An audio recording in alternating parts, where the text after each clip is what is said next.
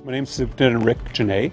I'm the Assistant District Commander for Southern Alberta District, and I'm really excited to be able to be involved in the announcement of the new RPAC team that will be housed out of Cochrane but responding to 11 detachments between Banff and Drumheller and that kind of band, working to support frontline police officers with complex calls.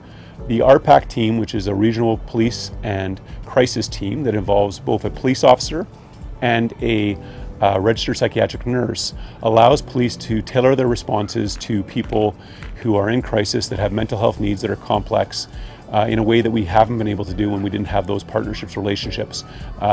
It should be mentioned though that we've always worked collaboratively with Alberta Health Services. The difficulty has been without dedicated positions, it doesn't allow relationships to grow and be fostered so that the people get to understand what is the role of a psychiatric nurse, what is the role of a police officer. And as those two professionals within those different parts of the public sector get to understand each other's needs and the needs of their clients, they can work collaboratively in a way that can better meet the needs of those people. A lot of it will involve triaging cases that are either coming up through the HS side or through the RCMP detachments and trying to figure out what are the challenges that these clients pose and which services might best address those challenges. And so it's really about collaboration and targeting those people that are the highest needs of support.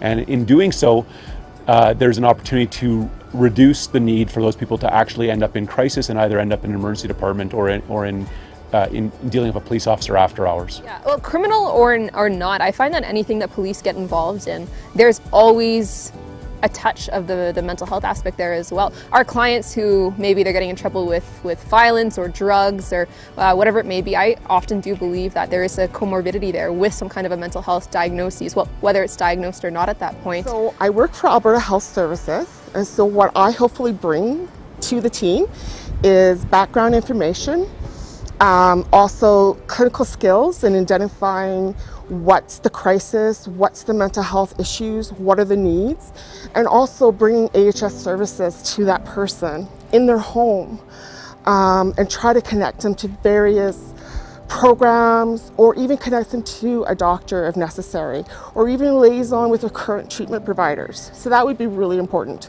So basically we're looking at improving our mental health contact for the police and also for Alberta Health Services, because there's a population out there that we haven't been able to reach.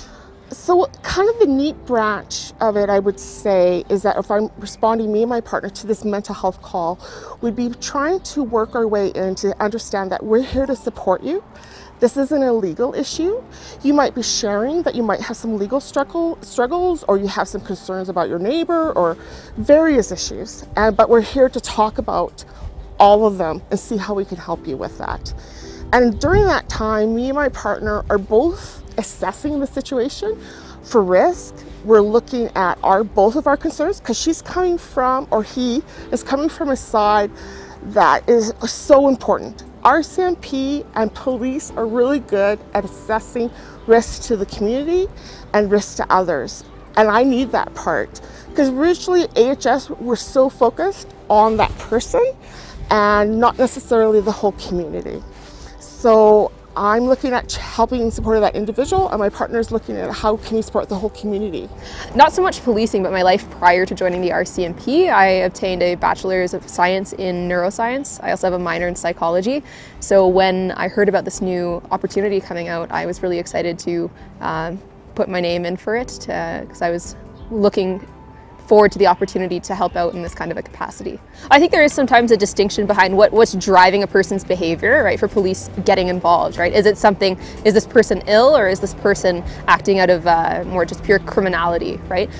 So having the perspective of the illness when we're looking at different calls for service it's a little bit more of a gentler, a more humanistic approach, right? People aren't just their behavior, right? There's always so much more going on under the surface. So a lot of our clients in just the policing world do need support from the health services world. So to be able to now go and service people with a Alberta Health Services partner, I think is a really good advantage, and it's gonna support both policing and the health worlds.